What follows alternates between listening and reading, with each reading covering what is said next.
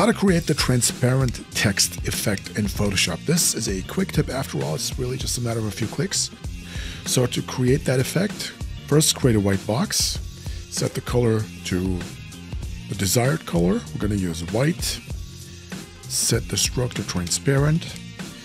Now with the move tool selected, Control A and align this to the canvas like so. Deselect. And now deselect this and create a text. Control Enter.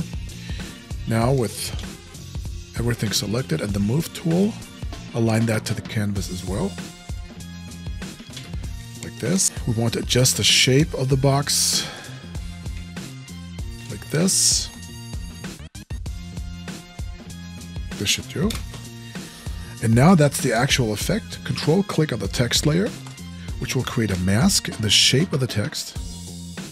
Click on the background box, and now alt click this mask icon, which will create an inverted mask, hide the text, and that's your transparent text effect. Okay, pretty simple.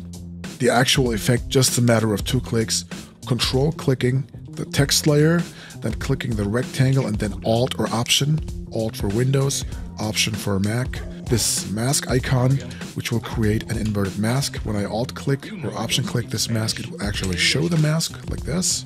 And that way you can punch that mask through that white background box, okay?